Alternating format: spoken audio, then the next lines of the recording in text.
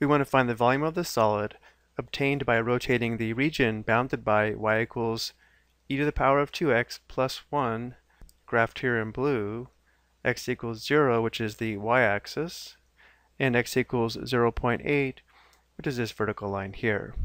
And this region is rotated about the y-axis. So this blue region here is the bounded region. If we rotate this region about the y-axis, it creates this solid here, and our goal is to find the volume of this solid. Because we have a function of x and a vertical axis of rotation, we'll be using the shell method to find the volume, where the volume is equal to 2 pi times the integral of p of x times h of x, integrated with respect to x from a to b, where p of x would be the distance from the axis of rotation, and h of x would be the height. To help us set up this integral, we'll sketch a representative rectangle, which if it was rotated about the y-axis, would give us one shell of the volume.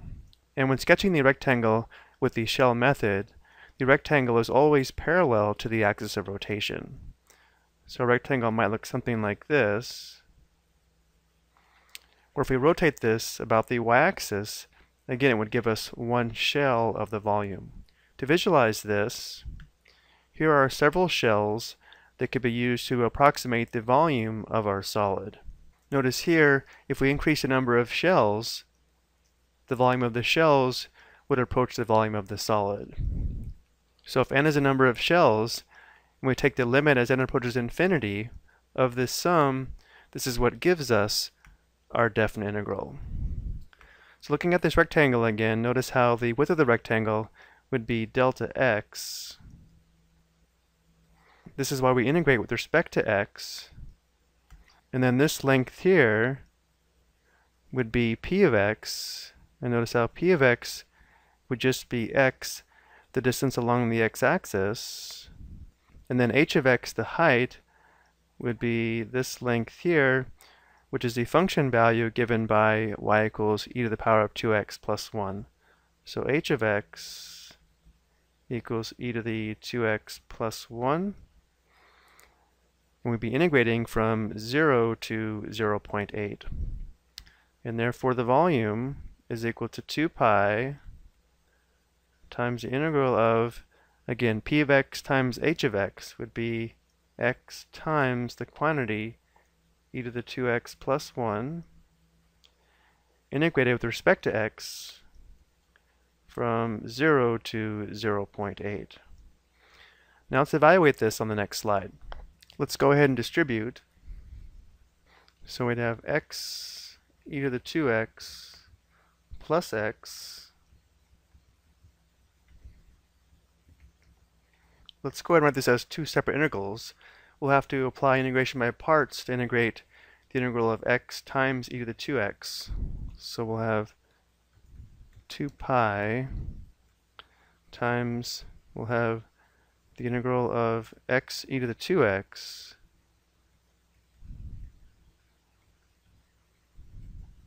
plus the integral of x. So again, this integral here is going to require integration by parts, and for review, the formula is given here. So here let's let u equal x.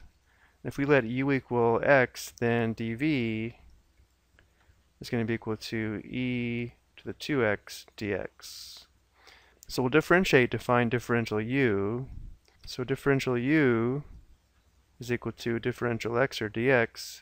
And now to find v, we'll integrate both sides of this equation here, and therefore v is going to be equal to 1/2 e to the 2x. Notice here to integrate e to the power of 2x dx, we'll have to perform u substitution and have an extra factor of 1/2. So now we have 2 pi times, we'll have uv minus integral of v du, so uv would be 1/2 x e to the 2x minus the integral of v du. Well, v du would be 1/2 e to the 2x, and then du is dx.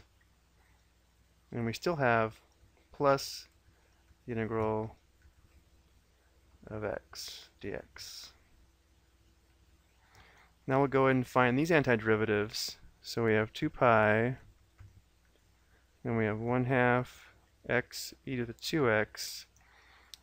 Again, to integrate here, we'll have to perform u substitution, where u is equal to 2x. And if u equals 2x, then differential u equals 2 dx. So dividing both sides by 2, 1/2 du equals dx. So if we write this as e to the u, we'll have an extra factor of 1/2. So this would be minus 1/4 e to the 2x. And then we have plus x squared divided by 2.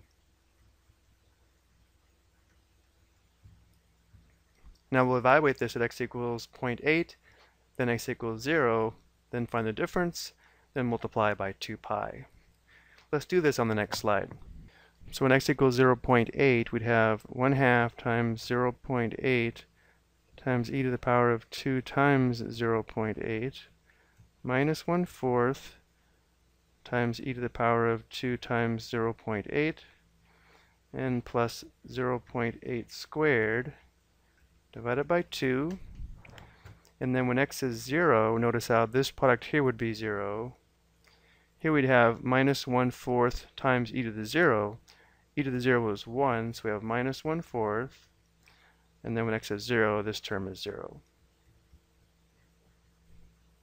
So we have 2 pi times 1/2 times 0.8 e to the, this would be 1.6 power, minus 1/4 e to the power of 1.6. And then 0.8 squared would be 0.64, so we have plus 0.64 divided by 2. And then we have minus negative 1/4 or plus 1/4. And now we'll go to the calculator. So we have 2 pi times 1/2, which is 0.5, times 0.8 times e raised to the power of 1.6, and then minus 1/4 or minus 0.25 e to the 1.6, and then plus 0.64 divided by 2, and then plus 1/4, or plus 0.25.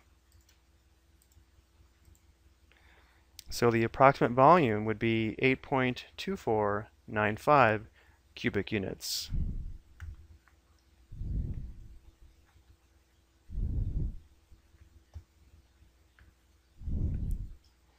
So going back to the first slide, if we rotate this bounded region about the y-axis, it would form this solid, and the volume of this solid is approximately 8.2495 cubic units, and we found this volume using the shell method. I hope you found this helpful.